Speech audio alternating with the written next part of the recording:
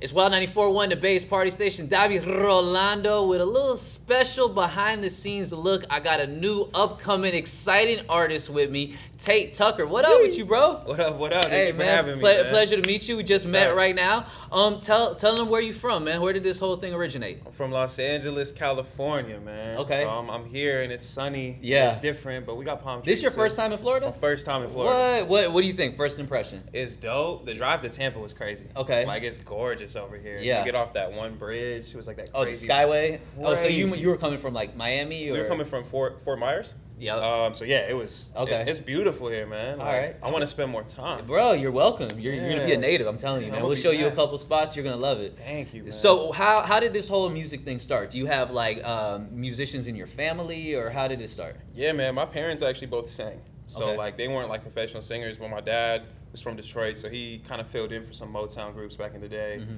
And then my mom actually came from Ohio to California to like study singing. Okay. And then they kind of fizzled out, and she ended up working in the music industry for a little bit on Oh, the got business you. end. So I kind of got privy to it, but Right. I was like the only one who really like pursued it. When did you start doing this like full time? Like all my eggs in one basket. This is what I'm gonna do. I like pursued it heavily 4 years ago, and like it's been full time, no other side hustles for like Really? 2 years now. So Yeah. that's been lit. So you dropped singles. I know you have a project Yeah. getting ready to come out. Yeah, I did. I've done singles for the last like 3 years, and Okay. now I'm like ready to finally move into the EP phase. Really? Because people's attention span is like It's this quick. right now. Yeah, no, so absolutely. I'm like 5 songs, y'all. Stick with me. But you got their attention with Breezy. Right. We're gonna talk about that. Yeah, But first, yeah. let's talk about the label situation. How did you become a signed artist? What was kind of like the process? How did that happen? That was never, ironically, it was never the goal. Okay. Like the goal was always to be able to get my own fan base up, so that whatever happened, I was good. And it just was the right place, right time. You know, I had built up a great team. I had all my content set up. I had, marketing, PR in-house. And I just had a crazy night where like an A&R's friend ended up on my homie's floor. What? And he woke up and was like, "What was that last project you played me, man?"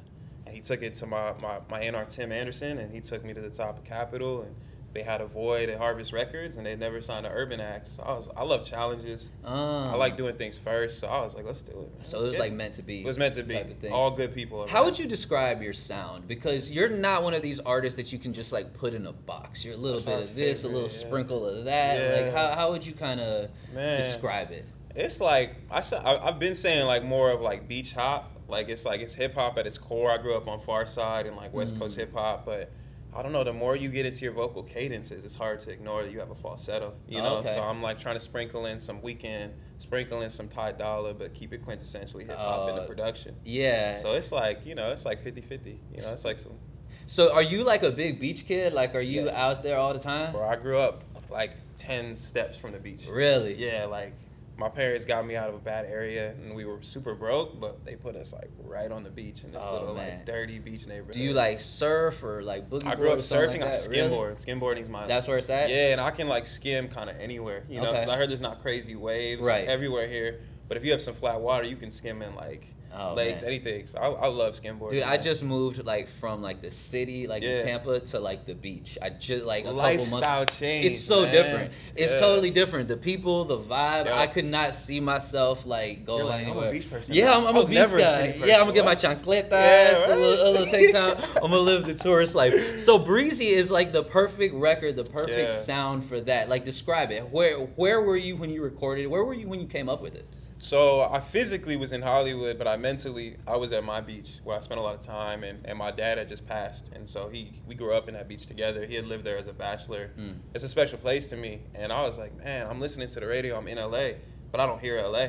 Yeah. You know what I mean? I hear LA from midnight on, but I'm not hearing like where we all spend our day. Okay. So I was in the studio, and I was trying to come up with something where people could sort of find a deeper piece in something, but it wasn't too deep. Okay. So I was trying to just bring sand and water and meditation to the music, and it worked out. Have you performed it a few times yet? I performed it a couple times, and Okay. it's dope, man. The drums hit harder than you think, and Right. it's just everybody kind of gets into. It's like a little house party vibe, so it's dope. It's Wild 94.1, the Bay's party station. Tate Tucker, yo, you've been on the grind for years, man. Something that your fans don't necessarily know about you. Somebody that's been riding with you since 2014, 15. What would they be surprised to learn?